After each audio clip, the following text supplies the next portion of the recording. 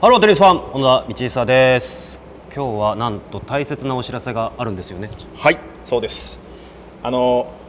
私、スタテニチームでもちろん制作しているんですが、我々、僕そのビットスターという会社の社員でいるんですけれども、社員としてはちょっとスタテニの事業にかかっているのが、今までちょっと一人だったというところで、皆さん制作会社の方そうですね、はい。なのでちょっとやっとアシスタントプロデューサーをですね、採用いたしましたので、ということでちょっとご紹介させてください。じゃあどうぞ。はい。では自己紹介をお願いします。この度ビットスターに入社しました鈴木理子と申します。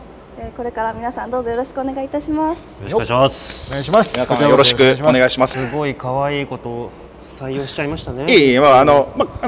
カメラがね結構趣味でみたいなところとか、編集とかも大学生の頃にちょっとできるんですか、YouTube でちょっとやってたということなので、制作の方でもというところと、あと何よりもテニスが大好きということが採用の一番の理由でございますので、ちょっとやってたということなので、今日はですねやっぱご挨拶も兼ねてナンバーワンテニス芸人でいらっしゃるバモス渡辺さんとですね、ちょっと試合をしながらちょっと皆さんにご紹介がてらちょっとバモスさんに一戦交えていただきながら、高尾さんと小野田さんでああだこうだちょっと褒めてね、はい、褒めてでもここの試合はもうバチバチなんですよね。もちろんやってください。もちろんです。もう新入社員もバージョンの1日目ということなので、ぜひとも。実はそのエイプリルフールでしたとかじゃなくて、なんかスーツ脱いだらガチプロだったみたいなではないですか。やってみましょう。やってみましょう。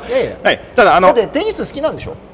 僕大好き。好きって気持ちはマジ負けないですよ。私も負けないです。絶対負けません。絶対負けませんよこれ。僕の方が絶対テニス大好きだから。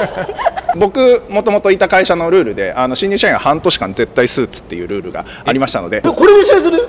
新入社員って多分皆さんも分かりやすい方がいいかなと思います。テニスウェア着ちゃうとね。そうですそうです。じゃあスーツ着てたから負けたなんていう言い訳マジ聞かないですよ。わかりました。わかりました。いいですか。はい。よし本気でやろうマジで。マジで本気でやろう。Subscribe.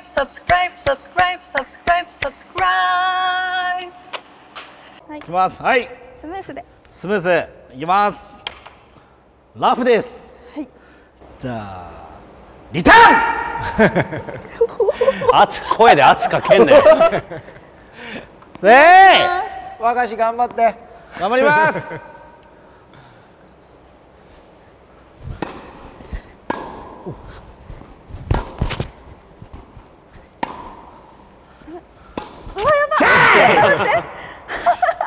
和菓子どうしたの？すげえ丁寧だよ。皆さんぜひ3月13日ねアップされたスタテに見てください。はい。はい、1-0和菓子です。10ポイントですからね、今日も。あ、そっかそっか。女子でも容赦せんからな。行くぞ新入社員。1-0。お早っ。あ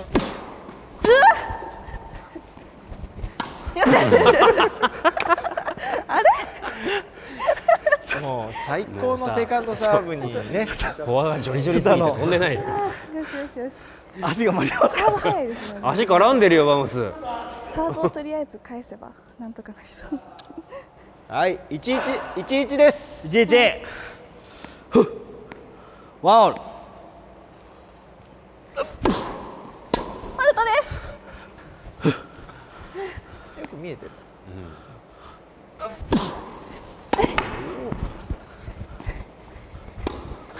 あれ3球目だよ。3球目。あれ？おかしいな。返せば大丈夫ですねこれ。返せば。はい、2-1。新入社員ということでいいんですか。やばい。リコちゃん。はい。しかも意外と打ってくれる。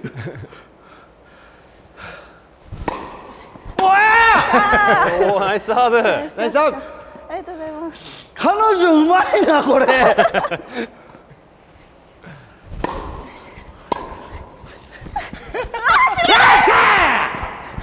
今狙ってないね完全にね。狙ってない。詰まってるね完全に。よしよしよし。よし。いやでもかなり腕っぷしでは持ってったけどね。スーツ着替えた方がいいんじゃないの？マゴスは基本オフセンターに当たっても体重で持っていくタイプ。23ね。はい。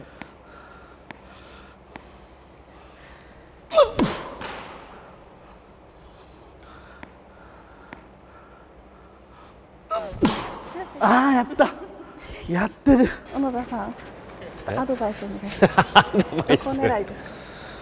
まあ基本やっぱどこ打っても多分走れないから、ゆっくり振り回してあげたら角度つけてふわーって。わかりました。そうで前でちょんってやったらもう多分追ってこないから、余裕あるねまだ。はい、ありがとうございます。大丈夫。よしよし。僕ちょっと打てない感じのここなのかなと思ったんですけど、多分あの感じ体育会系でやってますもん絶対。なるほどね、分かった分かった。よし、2-4。アウトです。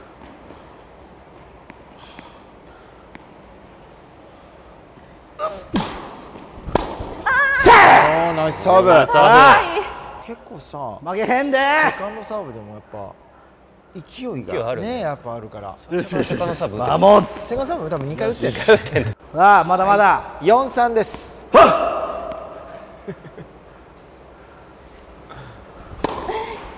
あ、ボールいいですか？ありがとうございます。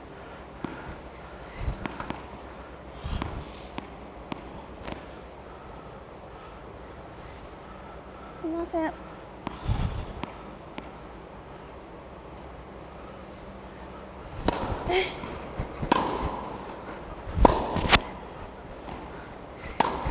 丁寧に。前来た前来た前来た。おお来た。やってる。おロブだ。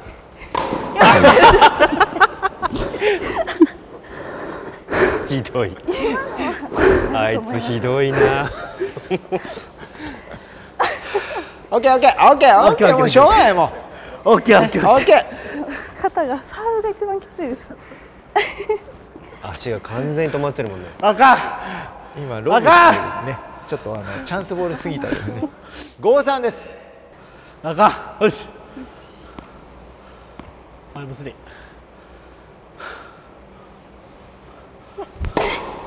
あ、だ。あれだ。足。ジャストか。ありがとうございます。危ない。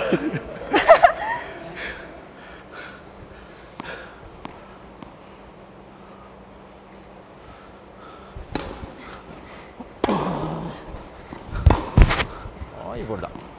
入ってる。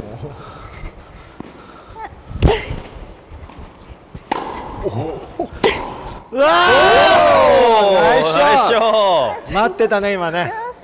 新入社員その仮面を離せ。今待ってます。何者なんだ。彼女は何者なんだ。若林3-6だよ。3-6。3-6。ここ2本取って5-6に戻します。よし。3-6。マルタです。これと。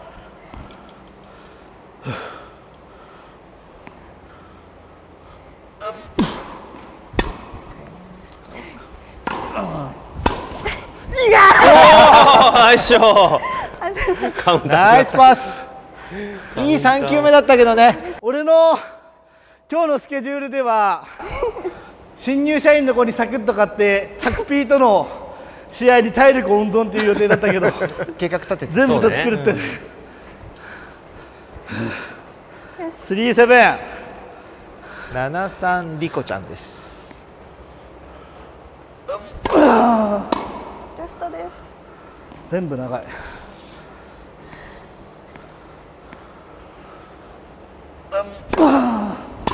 これとかやばい。流れがいってしまう。でも以前よりなんかすごい打つってことはなくなったちょっとね。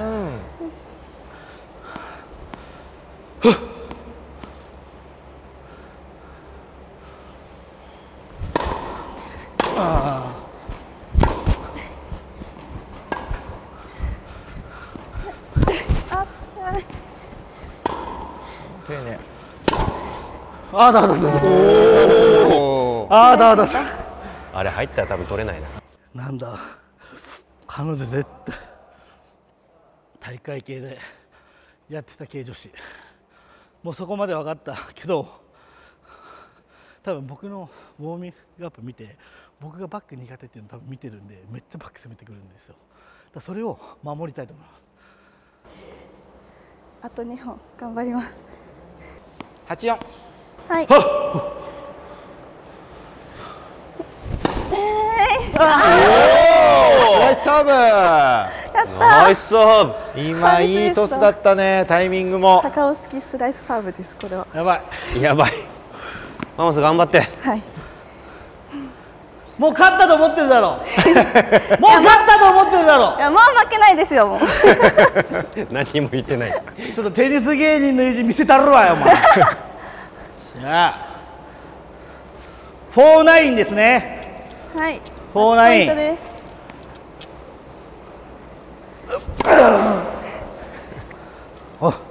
厳しいぞこれ。イエーイ勝ちました。よかった。ちょっとプレッシャーあったんですけど、勝ててよかったです。ありがとうございました。何者なんだ。彼女は一体教えてください。Please subscribe. ということで先ほどの試合は10対4で新入社員の鈴木莉子さんの勝利になりました。おめでとうございます。おめでとうございます。なんちゅう顔してるんですか。ちょっといいですか。はい。何者ですか。いやいやいや。そうですね。ちょっと体育会で少々やっていまして、インカレベスト4。勝てるかおい。勝てるか俺が。まあそれ先言っちゃうとマモスまたちょっとね壁作っちゃうから。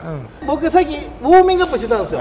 その時すっげえまじまじ僕のこと見てて、なんかちょっとこううなずいてたりしてたんですよ。いや若い子に俺のテニスわかんのみたいな。言い切っちゃってたわけね。サークルでちょっとなんかははみたいなやってましたみたいな子が来たと思ってたんです僕ね。インカレベスト4。ダブルス大会ですよ。2年連続だそうです。2年連続。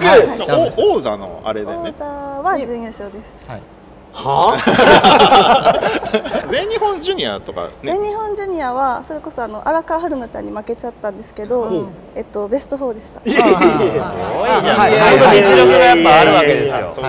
そういう感じで。でもまあ負けはしましたけど、もう今日はもう彼女の日ですよ。